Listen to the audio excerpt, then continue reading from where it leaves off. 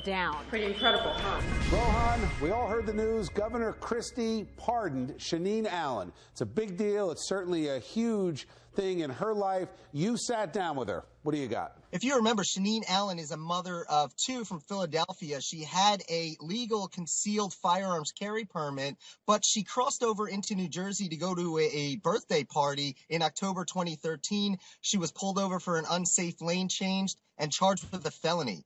Now, she was arrested and faced 11 years in prison. She had that carry permit just because she was trying to protect herself. She had been robbed a few times in Philadelphia.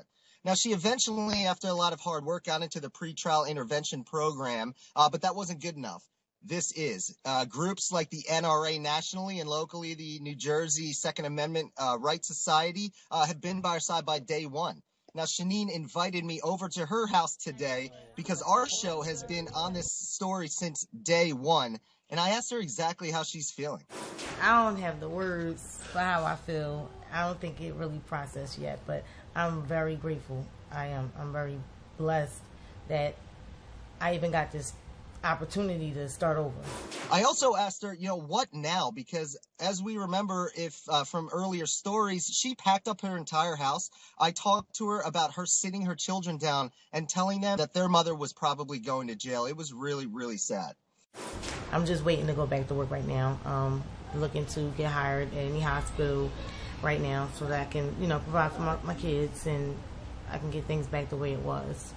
Yesterday, we actually caught up with her attorney, Evan Knappen, and we asked him how he feels after this super long battle. All of us can be proud that this type of injustice was addressed and that positive things occurred. The cherry on top is getting her fully pardoned.